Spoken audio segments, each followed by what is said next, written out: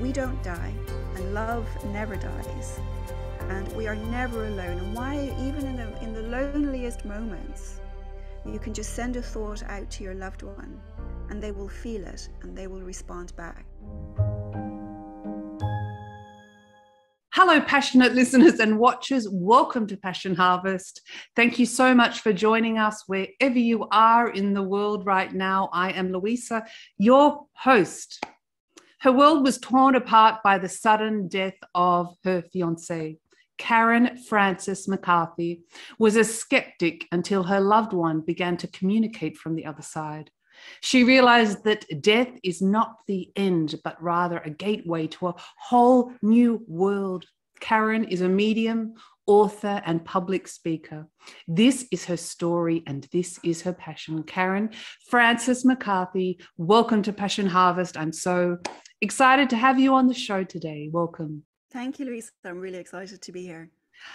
There's so many, particularly afterlife topics that I'd love to discuss with you. But first, I'd like to start with how it started with you and the death of your fiancé. So I had no beliefs whatsoever. I had long since left the Catholic Church that I was raised in. And so when he died, I was just sort of sitting there in Virginia in this old house trying to write this book when all these odd things started happening. You know, like furniture creaking and moving and lights turning on and sort of feeling things touching me and apparitions. And so initially, of course, my first thought was, I'm losing my mind. I'm having some kind of breakdown. And so that was just mind-blowing for me. And what I started realizing afterwards was that, it became sort of like learning a new language between he and I of how do we continue to communicate and in what way does this relationship continue? You know, because obviously it's not the same. But and so that was just this long learning curve of trying to understand how do you maintain this relationship then in this healthy way. And of course, also what had happened was I started receiving information and visits and stuff from other people's relatives, because it's just sort of like, blew this thing open. But it had been something I had experienced as a small child and just sort of grew out of. And with this, it sort of came back, and other people would come along with messages, so it just became this really, really interesting. The grief process also was a very, very interesting time of awakening, I would say. Was there a culmination of events when you thought, well, maybe this is real?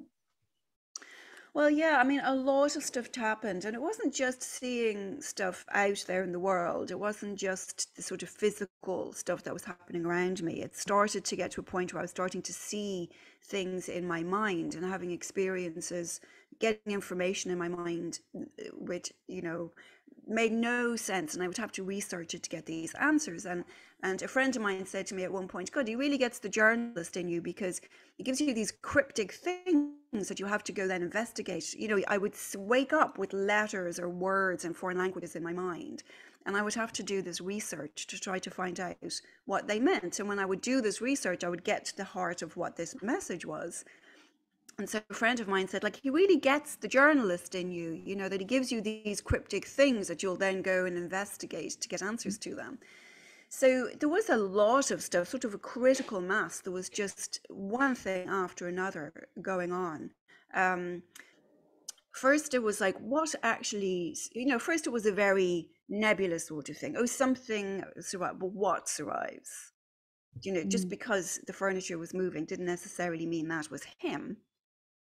So I went through that of okay, have to recognize something that's beyond what we consider normal is going on here, right? So I had to accept that first, and then it became, okay, so what is it?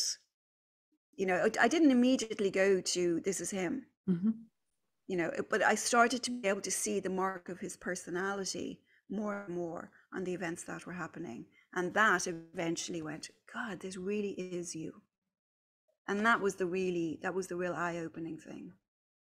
Yeah, what an incredible realization. As you mentioned, it's not the same. You can't,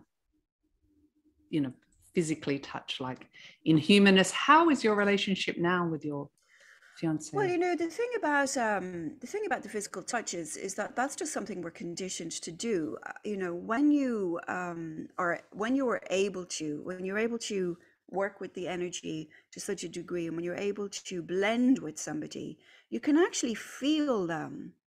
Because you're, it's almost like, it's like when I'm working with mediumship with other people, you sort of blend and sort of assume the nature and the personality and the character of that person. You sort of begin to embody that person because you're blending so closely with that person. Your thoughts are shared because there's no separation.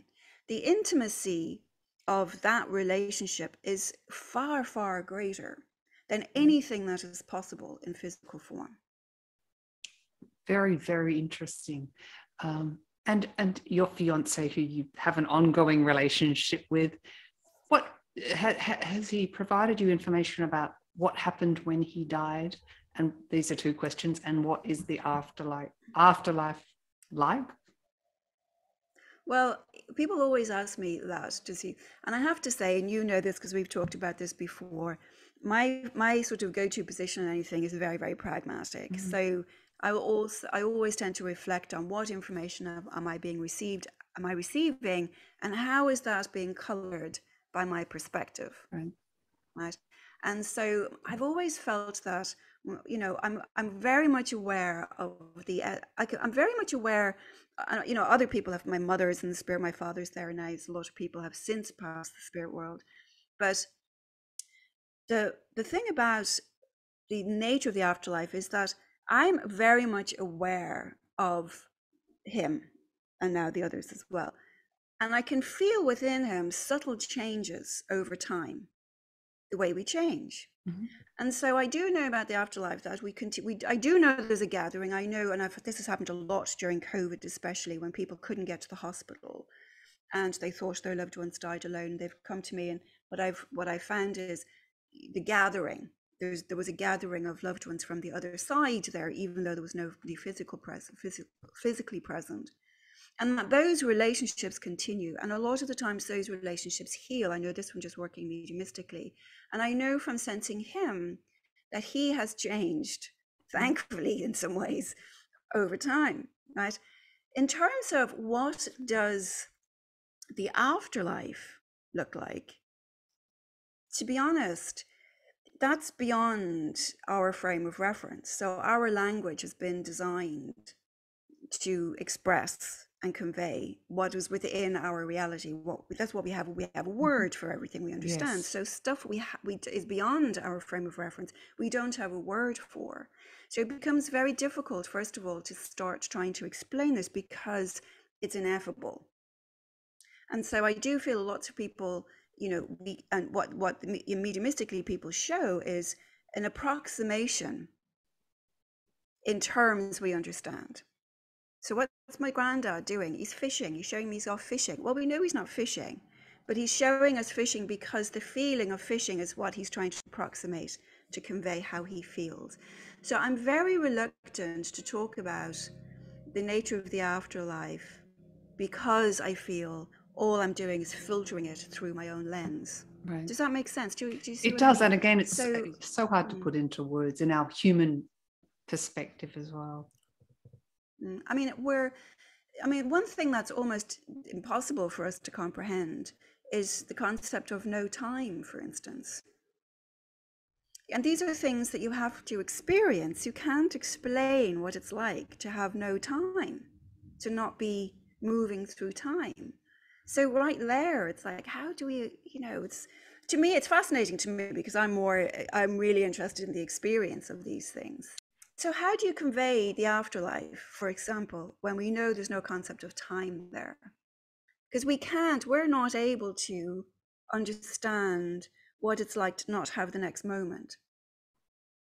So we're stymied right there trying to understand the nature of this, which some people really want and need to understand something very tangible terms. And I know the people who've done out of body experiences and near death experiences come back and can convey these things. But really what's important there is the experience and the feeling and the sensation. It's like if we have a dream. Mm-hmm.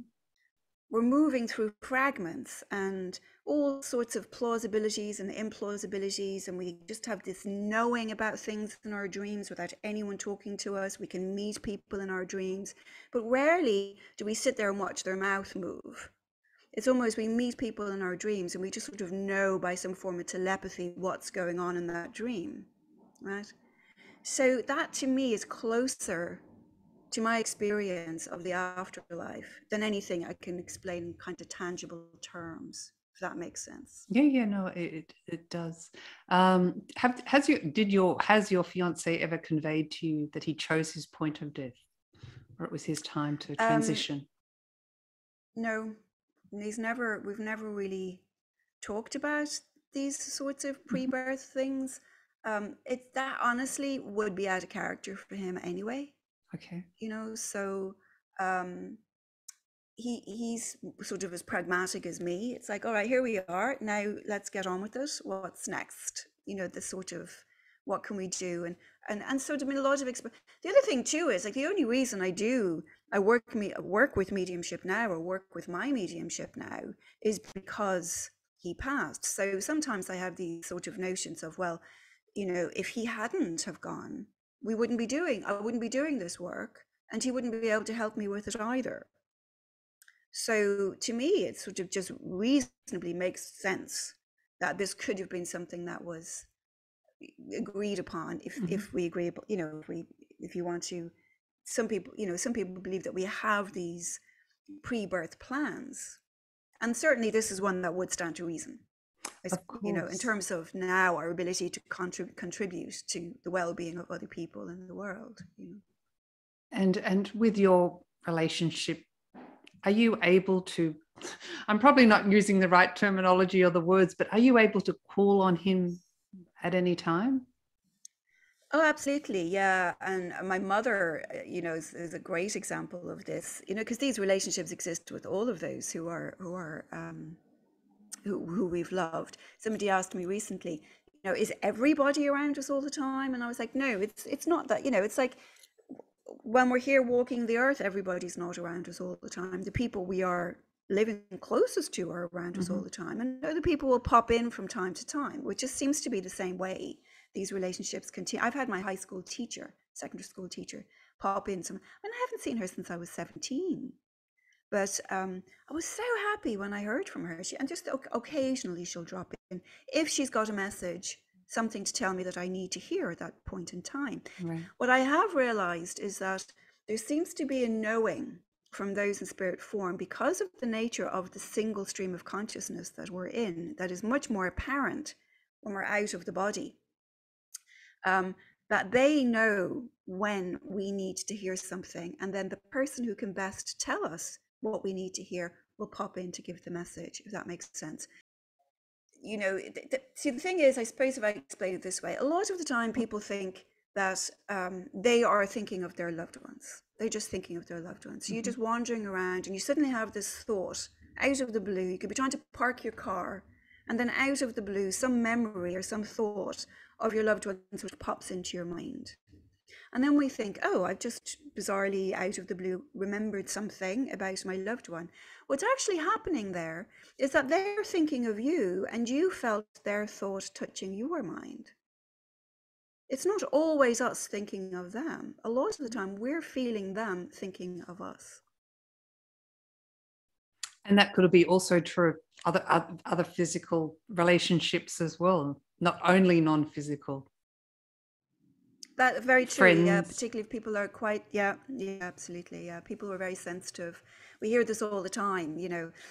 Sometimes you get a phone call, I was just thinking of you. You know, this happens a lot. It seems much easier, obviously, and much more frequent out of the body because obviously that's the natural form of the communication, that telepathic Mhm. communication. But certainly, yes, it can happen. Of course, it can happen here. We're all part of the single stream of consciousness, really. We just think we're separate, right? We do. We're all connected. I guess you get this question all the time. Are my loved ones happy? I'm just going to use the word happy on the other side.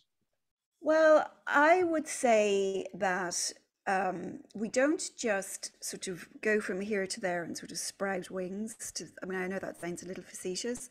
It's a continuum. And so, this is why I'm loath to use the word even spirit world, because it sort of implies there's this world and then there's someplace else. I just feel like we just step back into it. Thich Nhat Hanh, the Zen master, explains this similar. Well, he uses the metaphor of the ocean, which I love, which makes it easy to explain. Is that we are all in the ocean, and we arise as a wave, and we return to the ocean. And to me, that is a much easier concept to grasp in terms of how our consciousness continues. And so it's not like we go someplace else or we become something else. We just continue. And so you'll find that, people will come to communicate with the loved ones here, and they're exactly the same as they were, especially if they've only recently passed. So I had somebody the other day, and he was such a cryptic communicator, and I said, God, he's just so cryptic. And he said, it's exactly how we've always been, that cryptic, but this is the nature of how he communicated. Almost like and the so personality. Absolutely, the personality stays the same, and it's like the personality here. We have our personality, and it changes because we're not the same person now we were 20 years ago. Our personality changes slowly over time, and that just continues. And I've noticed that in my loved ones in that life. The personality changes over time. Healing happens over time. Growth happens over time. More or less the same way as it happens here. We change, we grow, we heal over time. And that is there. Obviously, the physical issue is no longer there, but sometimes people are just so relieved to be rid of it, so happy to be out of the body and rid of all of that. So are people happy? I would say we don't just get there and go, oh, this is fantastic, oh, joy. There are people there. I mean, there are relationships that still there's probably people there in the spirit world you'll meet that you had cantankerous relationships with, that now you just sort of have a chat and reconcile. Or there are issues you carried with you in your life that now you may see more clearly to reflect upon, to heal from. I had somebody whose father was very abusive. It took him 20 years to come back, to be able to explain why he behaved the way he did to his daughter, and to be able to offer a real apology based on reflection and growth. Yeah. So, I mean, how does mediumship work? Very big question. How does the non-physical, and you spoke about consciousness, connect with us in our physical humanness, consciousness? Before I answer that, can I just say one thing to Please. get into the previous thing, if you can? I just want to say, in terms of, I've never come across an unhappy person in the spirit world. I've come across people who are experiencing regret or remorse for how they behaved, and they come, when we sit with them in a mediumship session, it gives them an opportunity to voice that. And in voicing that, and in making reparations to their loved one here, it helps them also in their growth and their healing. So it's not just the apology for the person here to make the person here feel better. Just that act in and of itself can be healing for them and allow them move forward as well. So in that sense, I would say it's not quite as simple as happy or unhappy, but I've never come across a happy person, but I've certainly come across people who are, over time, and some faster than others, healing and wanting to come back. Like I say, come back again. This is like language. The problem with language, it's like we're there, we've moved forward, we come back. It's like they visit. Let's just say they visit. Yeah. They come to visit because they want to express something to help the healing of their loved one, and for them as well. And that sort of also lightens the load for everybody. We carry an awful lot of trauma. And we know from, say, the work of Peter Levine, that trauma isn't only, that we carry this trauma in other ways. We carry it in our body, we carry it in our nervous system. And so it can take time to release this and heal for this. What I have noticed is that continues, and it continues apace. Some people will heal faster. Some people are slower. It depends on the nature of the person. So. Very interesting. So now should I hop back? Sure. How does it work? So you had asked, how does mediumship? Do you know something? I I don't know exactly. I can tell you how it works for me. Um, it's almost like, again, it's like I invite somebody. Now, talking to my own loved ones is a little bit different from talking to other people's loved ones because I know them. The blending is, there's a familiarity there. When somebody else comes, I sort of have to get to know their loved one and get, as the session goes on. I mean, how it works, I just send out an invitation. So if you were coming to me for a session now, and I would just send out an invitation, well, Louise, I'm inviting all of Louisa's loved ones who would like to speak to her to come blend with me, to come share this space with me, and share with me whatever it is you want to share with her. And so what happens is, again, to go back to the sort of dreamscape analogy, it almost becomes like, on one, like, I mean, you're in two places. On one hand, I'm sort of here sharing this dreamscape with the loved one and just knowing things, feeling things, seeing things, sensing things, hearing things, and putting all of that together as we interpret a dream is the closest analogy I have to trying to describe it. And then we come out of that and we can understand, oh, all of these abstract things happen in our dreams, but somehow we understand them, right? Very similar. And so then you're here, you're getting that, and you're trying to hold that space and the space with the person in front of you, because then you have to interpret all of that and translate it into the English language. So it's sometimes the inevitability of those experiences can be very difficult to sort of translate the sort of complexity and the nuances. Because I'm a writer, I tend to manage the complexities and nuances of the person's character better, just because I'm a writer. Actors, I'm sure, would do this as well. You sort of naturally predisposed to sensing and feeling into the nuance of character. And sometimes that's what makes people most aware that it's their loved one speaking, because they can sense and feel the personality and the presence of them. More so than he drove a blue car and he worked as an electrician or whatever. It's that presence when you just embody the person and embody this dreamscape that makes the translation of the experience possible, if that makes sense. Yes, When well, I'm explaining it. it's a great gift, and obviously it must alleviate a lot of suffering for people. Hopefully so. Yeah, I mean that's certainly it's certainly what I really try to do. And again, it comes back to, you were asking earlier, did Johann feel that this was his moment to go? I don't know, but I do feel that if he hadn't gone, we wouldn't be able to do this work now. And I mean, this work is transformative.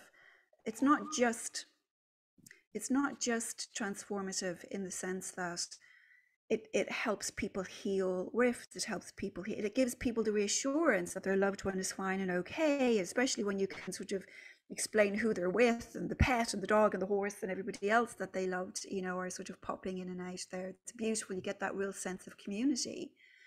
But there's also, as I said, there's a lot to be said, like during COVID, there's an awful lot of pain there because people couldn't be with their loved ones at the end and sort of imagined the worst.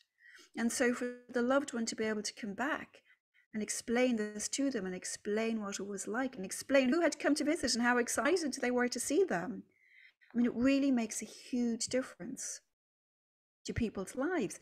For those who are listening and would like to receive some signs or some symbols or try in some way to communicate with their loved ones, what could you advise them? Well, first, one thing I do offer, if anybody wants to come, and I think we've got a series of 3 of these coming up on Saturday mornings Eastern, and they're free. It's these events offered by the Global Afterlife groups in Australia. You're near you, and we do work with some of these. So the most important thing is to be open. The one thing that everybody thinks is, well, I saw this, but did I imagine it? And so doubt is the one thing that creeps in. So in some ways you need to sort of suspend disbelief for a while until you can start to recognize it. The simplest thing to do is ask for a sign. So even if you've no mediumistic ability, you can still ask for a sign. So you can ask for something that would say that person, and so it will come in many different forms. Like my father, doves used to show up But doves are just white pigeons, right? They're albino pigeons. But my father used to raise pigeons. So every time I saw an albino pigeon, a dove, a peace dove, I asked my dad, I'd ask my dad for help, and I'd see this bird. And so ask is the first thing to do. The second thing to do is to be open. And to really, it takes some time to get rid of the doubt. Oh, maybe I imagined it. Maybe I did. Maybe I did. Yeah. But keep asking them and just be open to it. That's the hardest thing to do. The other thing too is being still, meditating. Really, what makes mediumship possible is an ability to adjust your energy level, your energetic state, what we call a state of attunement, to being able to raise your vibration to meet, and you can feel the energy shift when you sit in these. And it's to sit with an attunement practice. It's like a meditation. It's more energizing than a meditation, but it's to sit with these practices. It helps you develop the sensitivity to be able to sense and see. And you might just feel it like a feather on your face, or a touch, or a tingle. But this is the energy of your loved ones. When you increase your sensitivity, the energy of your loved ones, you can feel it touching your energy. And on my website, I actually have some of these attunement practices, which are free. If just come and join our community. These are all free if anybody wants to sit and explore these little practices to help develop their sensitivity. So it's not one thing, but certainly ask, be open, sit, reflect on your doubts, trust your loved one, trust. And then sit if you want to develop sense. You don't need to be sensitive to have that sort of mediumistic sensitivity to see signs out in the world. But if you want to start feeling the energy touch yours, or start to feel their presence with you, I would say sit, daily, at least 3 times a week. I would say adopt this sort of attunement practice as a meditation practice and incorporate that into your day. Oh, well, they're great tips. Thank you for sharing that. People also ask me, okay, I've received signs, but how do I know what it means? How do I have that next level of understanding or communication? Well, that's the messages. Yeah, that's the intuition. That's the intuition. And again, it comes back to trust. You need to be able to, we're in a society where it's all about reason and rationalization, but the truth of the fact is that intuition is the language of the spirit. And so you need to be able to learn to develop your intuition, trust that intuition. Like I said, if some people will see a robin and go, that's my grandmother. But if I saw a robin, I would never think, oh, that's my dad. But when I see a peace dove, which again is as I said, it's a pigeon, homing pigeon. That's, if I ask my dad a question and then I wake up and I go into the kitchen and I see a peace dove sitting on the windowsill. Oh, first thing, but that's from my dad. It's my dad saying he's heard me. He's on the job. The loved ones will tend to give you signs that in some way are associated with them. That's the other thing that sitting with these attunement practices helps. It helps us to understand and recognize our own mind moving. We begin to become very familiar with the movement of our own mind, which is what happens when we meditate. And so that it becomes very clear when some other thought is touching our mind. So with Johann, for instance, he was German. So I will hear German words. Now, I don't speak German. Right. And so I know it is him if it's a German word. But again, to start hearing this information within the spirit incarnate, really need to be able to have an attunement practice for that sensitivity. For signs out in the world, it's a matter of asking, and then the responsibility is on you to really reflect on your own intuition, which again, I think the best way to do that is a meditation practice, mindfulness. It begins with getting to know yourself. I mean, this is a whole other subject, probably for a whole other show. Yeah. How do we develop our intuition? But it begins with trusting yourself, trusting your loved one. It's almost like, in a way, at the beginning, you need to just believe. You need to make the choice to believe, and then it will become more apparent as you go, as these signs will start to resonate more. It's all about intuition and resonance.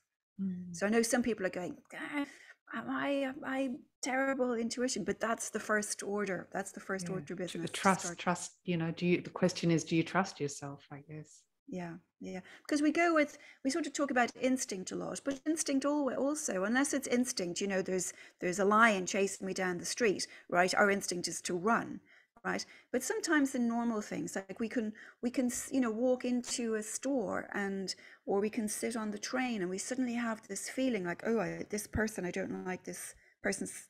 There's something wrong with being in the line Mm. behind this person. We move out of the way, and that's our intuition.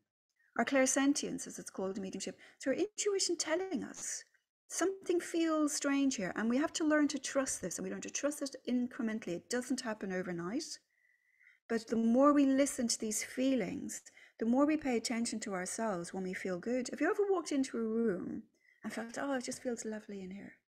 Sure.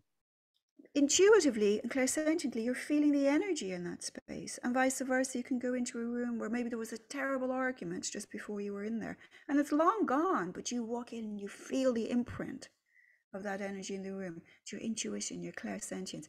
This is the language of the spirit.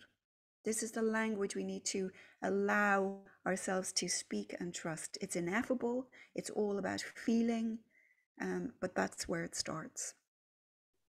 I love it. Thank you for sharing that. That was beautifully said. Thank you very much. I've asked all the questions. Is there anything else you'd like to share with the Passion Harvest audience? Well, I would just say it has been beautiful. It's been lovely chatting with you this morning where I am. I know it's the afternoon where you are currently. I would just say, just be open. Just know that, we don't die and love never dies, and we are never alone. And why, even in the loneliest moments, you can just send a thought out to your loved one and they will feel it and they will respond back.